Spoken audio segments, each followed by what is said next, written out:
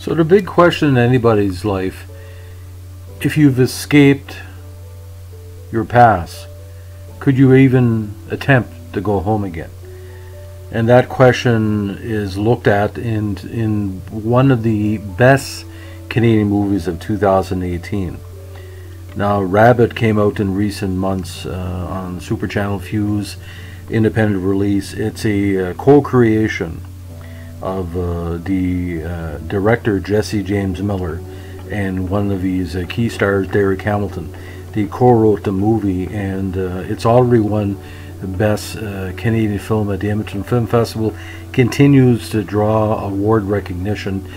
Might be a big contender in the BC Movie Awards very soon. Now, the movie conceptually is mostly Derek's feelings about the old bugaboo.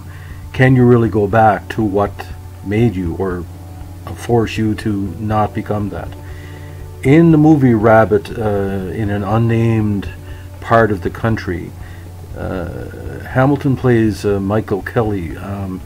He's a clean-cut guy, a family man living in a city, and all of a sudden his life completely changes when he receives a letter calling him back home to find his beloved missing brother.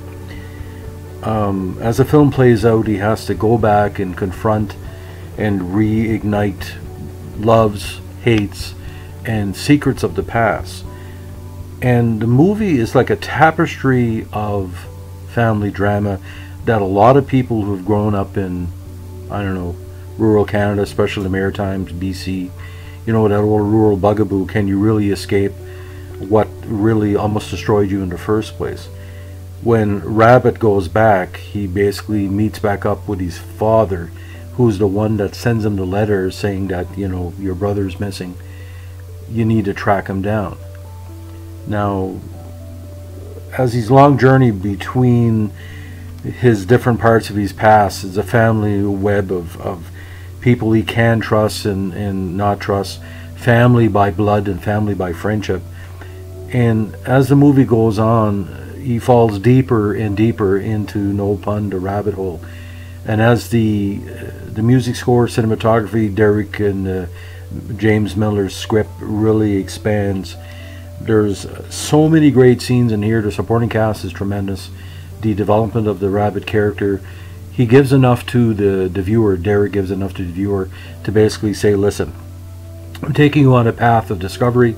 Whether you're liking it or not, we have to go on a walk together. And this is unique.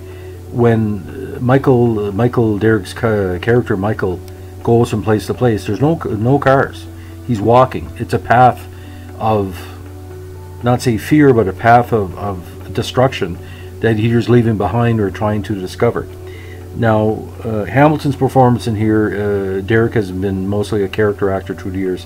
This is his legacy project. He's been working on the script and the concept for Rabbit for many, many years. And the supporting cast, like I said, Nicholas Campbell, who plays his father. Nicholas Campbell, known for being one of the best actors in Canadian history. Everything from The Dead Zone to Da Vinci City Hall, which actually Derek was a co-star with Nicholas Campbell in that. But two main characters really stand out, besides of course the lead, Gabriel Miller, who is best known for comedic performances in Corner Gas, plays a hometown prostitute who basically opens up more of the intrigue than even the rabbit character even expects. And see, this is a family project as well, because Derek's wife, who plays a key character in the movie, and his two sons also play supporting roles. Now, I must warn you before you see this movie, it's intensely honest. If you've ever come out of rural Canada and survived it, and were forced to go back for a funeral or a get-together or a revival of what happened before, that's on one level. But this movie is on so many levels of that path. We really don't know where the movie's going to go. There's a lot of twists and turns, especially with some of the younger members of the cast and some of the older actors that, according to some, this could have been their last production, the actors in question, when they joined the cast. So there's a lot of great performances here. I do not think that you should bypass this movie because it's an independent. This is a movie that has a quality beyond the budget.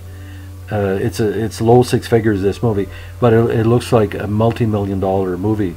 And Hamilton's performance from second one to the last denouement will stand with you for the rest of your life. It's that chilling. It's a remarkable movie, especially for a first-time co-writer. Jesse James Miller is known for his family dramas, but in this case, the whole cast and crew, especially Derek, have done something that's never been done in Canadian history. They've told the great story of how rural Canada is not that sunshine and roses thing, going home again like in My American Cousin, or those Canadian movies. This is a movie of all kind of emotions, and you will watch this and it will stay with you forever.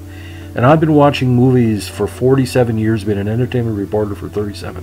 I have never seen a movie like this. And I'm not saying this because it's a Canadian production. I mean, I don't think there's any other group of Canadian creators could have done Rabbit. This is a movie of its time. This is a movie that needs to be seen and should be taught in film schools, how to put cinematography, music, and interpretation of the script into play. It's a quality. I give it 8.9 stars out of 10. That's the old perfect score sometimes IMDb gives. My only negative is that, again, none of people have seen this movie yet. It's something to see. Put it on your watch list, Super Channel, maybe DVD, other streaming services. And let me tell you, I feel good for the Canadian movie industry after seeing this, because knowing such a movie can be created by some of the best talents in the BC movie and TV industry, well done. Again, Rabbit, one to watch. And if you've never watched a Canadian movie, and there might be some international listeners, please put this on your watch list. You will not be disappointed. Have a good one. Keep your stick in the ice. Bye.